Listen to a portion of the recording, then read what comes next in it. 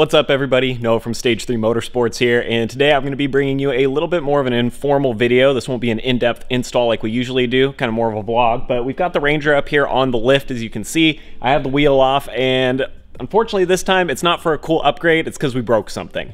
So what happened is we burned up the CV here on the passenger side of the truck. I don't think that this is necessarily a Ford issue as much as it was just us off-roading it a little too aggressively, and something tore the boot, and then it ended up getting a bunch of dirt and water in there, so that whole axle is pretty well done. Now with that, I already ordered a new one.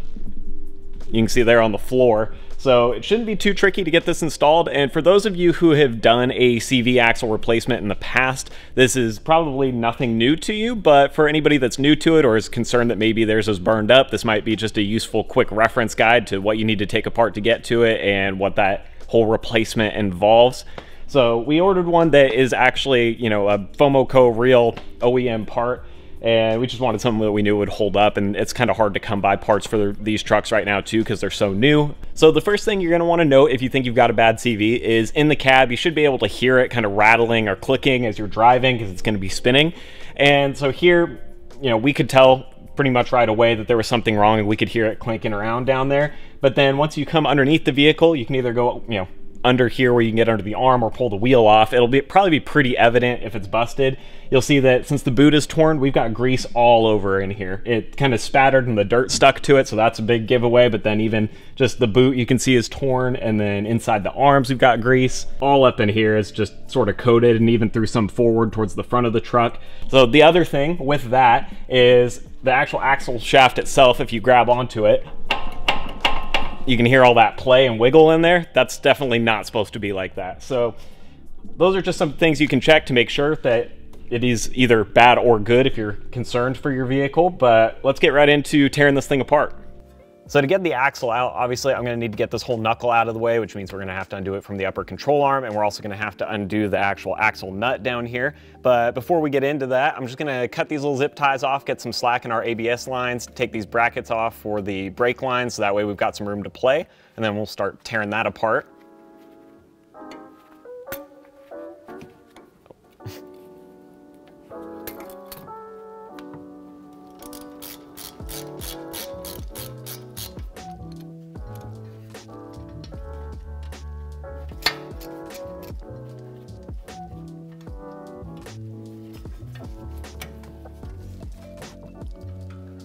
Perfect.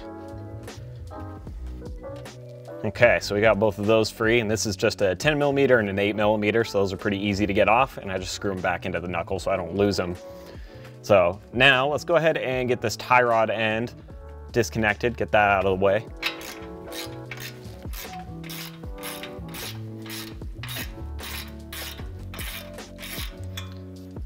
All right, there we go. 15mm deep well works really well here because of that stud. And then next thing we're going to want to do is just give this a couple taps and make sure that comes free, but you don't want to hit the actual threads or the top of this because you can bung this all up. So you want to hit on the side of the knuckle here. So we'll give that a couple taps. With the tie rod loose here, I left the nut on with a couple threads. It can wiggle a bit, but I wanted to keep it here to stabilize this whole knuckle, so that way when we loosen this axle nut, I'm not fighting it moving back and forth. And you could technically do this first, I just wasn't thinking about it when I started, but what you'll need is somebody to hold the brake so this isn't gonna rotate as you pull on it.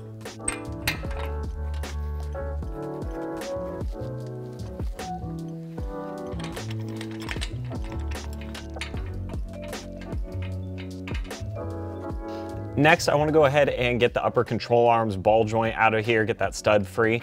But the one thing I like to do is there's usually quite a bit of tension on these upper arms, so I like to get some wrenches back here, loosen the frame mounts, so this way it's not kind of spring loaded. Then once I get this free, I can lift that up out of the way. We can move our tie rod and get this whole knuckle shifted over, and that should also start to give us the access we need to get the axle out.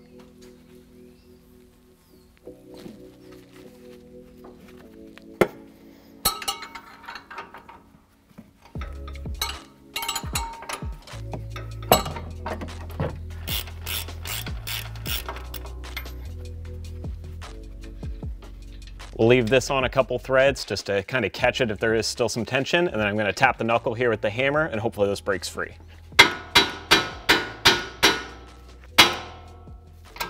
There we go, that's perfect. So with our tie rod end loose, our upper control arms loose, the wires and stuff are out of the way, and we've got our nut off of the actual axle here. The other thing I'm gonna do is take the sway bar off to give us some of that extra play that we need to get this thing all the way out. Now, normally you'd just try to disconnect it at the end link, but these end links are just really a pain in the butt to try and get loose or get them off of there. So I'm actually gonna go to the frame mounts and undo the whole sway bar. There's basically 4 bolts that are gonna hold it in that you'll need an 18 for to get them off, but we're gonna pull that down first so it's at least got some slack in it, and then we can keep working up here.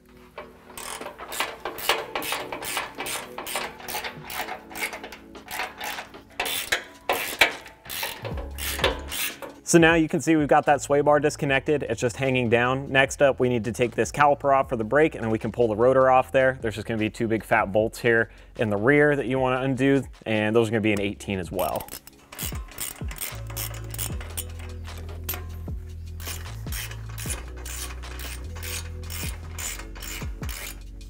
Okay, that is out of the way.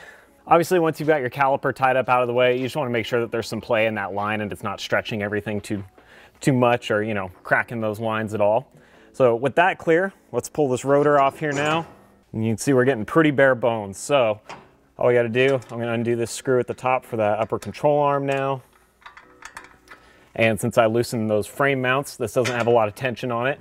So you can see there's a lot of room to play there. You could actually even keep it a little tighter than I did, but just a little safer like that. And then put this nut back on here so I don't lose it. And we'll do the tie rod real quick too.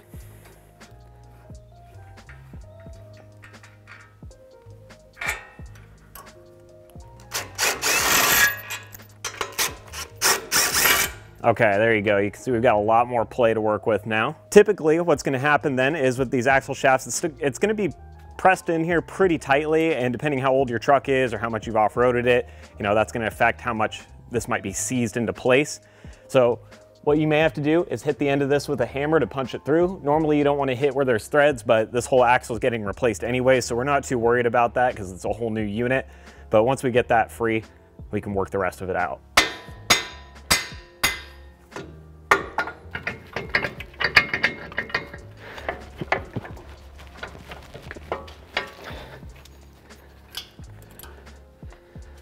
All right, there we go. Not gonna lie, that's a little bit of a bear to work that back. There's a lot of pressure pushing that way, but if you can get the knuckle forced down, you're only really fighting these mounts at the bottom here. And I probably could have loosened these a bit more, but I'm not too worried about that. So now I just want to get this back section out from the truck.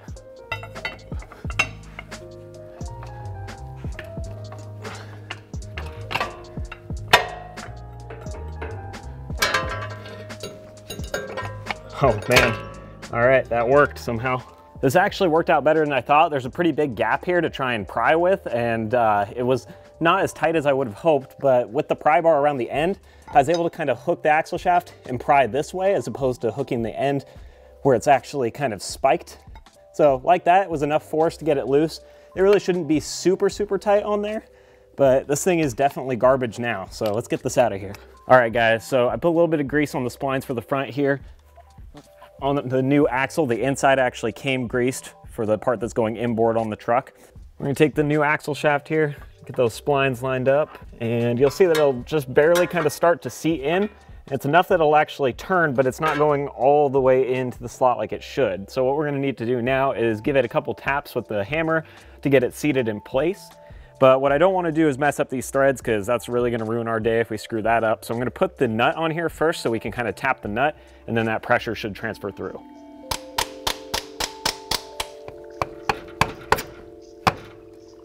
All right, that's one way to do it. So the hammer thing wasn't working out. It just seemed like the boots were eating up all the force just from trying to tap on this. So as you saw, I kind of just went for the barbaric method of grabbing this and ramming the axle into the mount on the back. I don't know if that's the most professional way to do it, but it actually seated without me having to give it too much force. So now we'll take the nut off the front here, and we just need to work these splines in to the actual hub.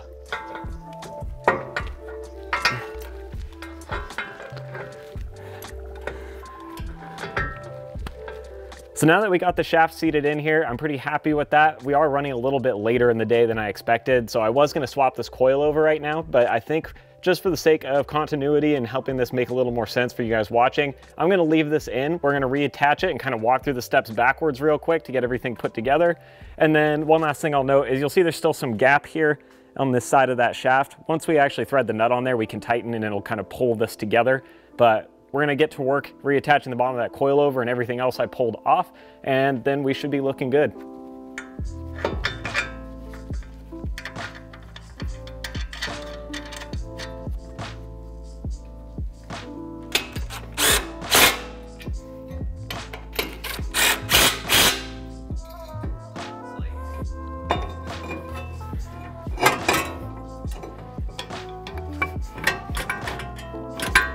Yeah, getting these calipers back on can be a little bit of a fight. If you guys kind of wedge it up in here, make sure it's all flat with the rotor on, then you should be able to get these to thread in again. So that top one started, we'll get the bottom in and then I can tighten those.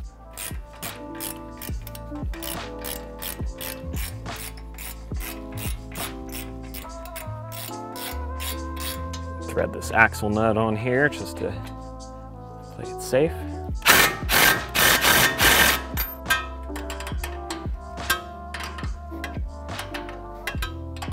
So hitting these nuts with an impact gun isn't necessarily the best way to put them on, and I'm not really going for torque to spec right now because I'm going to be taking this apart in just another day.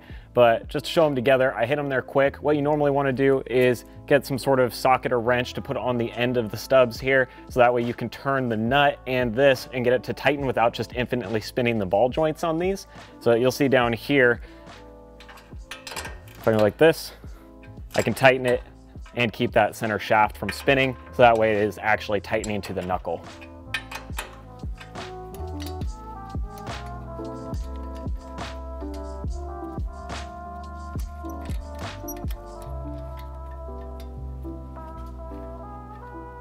Okay, so now some of the last things that you don't want to forget as you're getting this all together.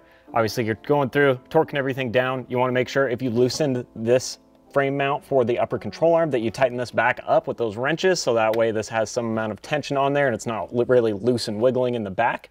Also, you want to reclip this or zip tie it if your plastic clips broke like ours did. And then the other thing we got to do is get our sway bar mounted back up to the frame, and this I'll tighten up all the way because we're not going to need to take it off again. But we'll get that bolted on there, and then we can come all the way back to the front where we started, and we'll work on getting this axle nut tightened down all the way, and that should be a wrap on it. All right, as you guys can see, we got that sway bar mounted back up with those nuts and bolts that I pulled off before. It's 4 of them, so it's pretty simple to get it back where it was. But now that we've got that in, I'm gonna tighten down this axle nut here, and once again, you'll want somebody to stand on the brakes or, you know, find some way to kind of wedge this to keep it from turning, but get a couple spins in.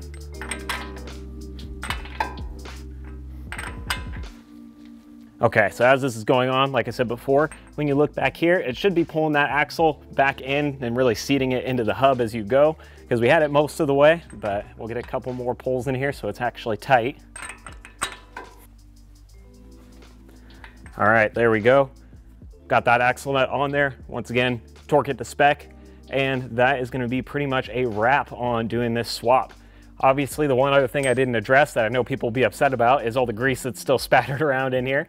I am gonna clean that out. I usually don't like to clean it with the hubs and things exposed where there's grease, because if you get it in there, it's only gonna wear parts prematurely. So having some things assembled so you don't get degreaser where it's not supposed to be isn't a bad idea, but you can clean it whenever you want. Just be mindful of that. So I'll wipe this down a little bit later, get that cleaned up, but we're looking good.